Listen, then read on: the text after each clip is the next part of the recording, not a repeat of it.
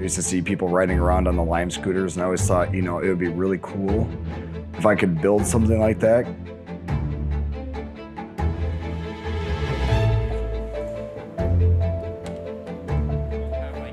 So our project right now in our Design for Manufacturability class is a electric-powered scooter that is built with a steel frame.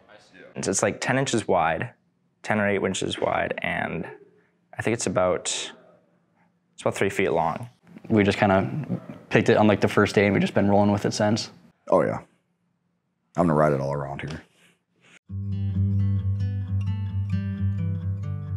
I think it comes down to a lot of being able to work in a team and being able to design stuff effectively and efficiently. One thing that we usually do just every single day is we'll come in and be like, okay, I'm gonna do this today, you're gonna do this. We'll just kind of have a 2-minute, 3-minute just little session of who's gonna do what, and then we'll just kind of go from there. We use SolidWorks to do, well, 100% of the CAD. So that was probably the first 2 or so weeks of just design it, and then we can kind of see what Dunwoody has for materials and what we actually have to outsource. You work with so many other departments. We've basically lived in the welding department. We just go over there and they're just like, hey, they know our spot that we go to.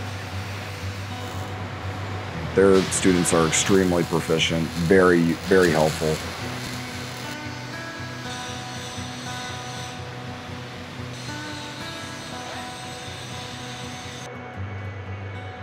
We're using a lathe to cut different types of parts for handlebars, steering column. I did a lot of manual machining on a lot of the parts.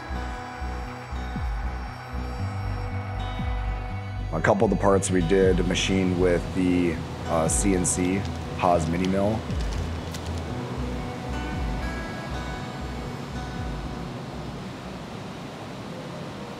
It's definitely helping me realize how different products are made.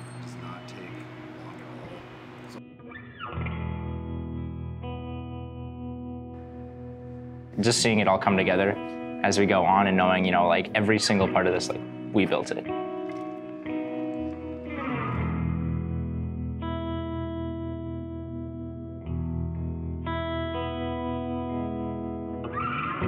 Honestly, that's what really drives me, is just being able to see a product start out as an idea and then go to the drawing boards, designed in software, and then, you know, come into the real world. It's a feeling unlike any other. It's honestly why I do what I do and why I'm in the engineering program I am. I love taking my ideas and actually making them real.